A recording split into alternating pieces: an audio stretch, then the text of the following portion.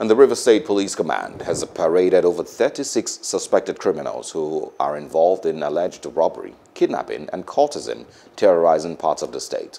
The command also paraded 2 ladies among a 7-man gang involved in robbery, popularly called One Chance.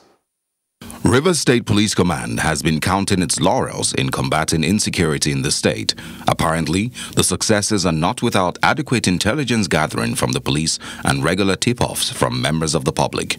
River State Commissioner of Police Friday Ebuka hints on a specific operation of his men that, acting on credible information on the nefarious activities of cultists operating in Mile 2 Diobu, operatives of Octopus Strike Force stormed their camp at Okwele waterfront when they were about to initiate new members.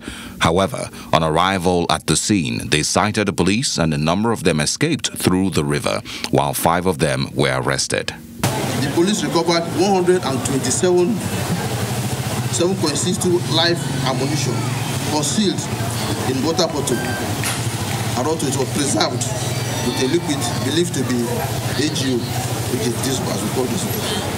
One Jonah Awaji, the owner of the bag containing the exhibits, was arrested immediately.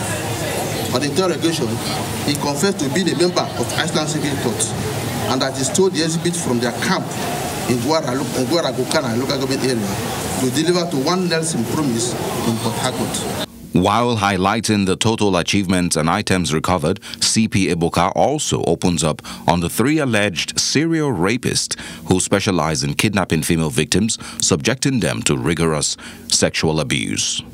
Operative of anti-kidnapping unit, with the aid of technical intelligence, arrested one Monday Dante, 27 years old, whose GSM number was used on several occasions to demand ransom for the release of kidnapped victims.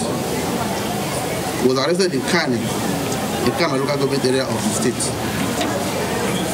The gang was responsible for most kidnapped incidents around Woji and Elilewon Aziz of Port Harcourt. The Commissioner of Police called on members of the public to support the command in its fight against all forms of crimes in the state.